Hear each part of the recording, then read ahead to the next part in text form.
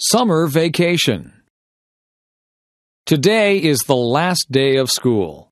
It is summer vacation. Grace is very excited. This summer will be fun. Grace is going to visit her grandparents. They have a cottage.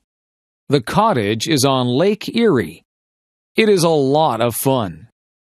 Grace is going to swim. She is going to play board games. She is going to talk with her grandparents. Grace is going to have fun. Grace is going to a summer camp.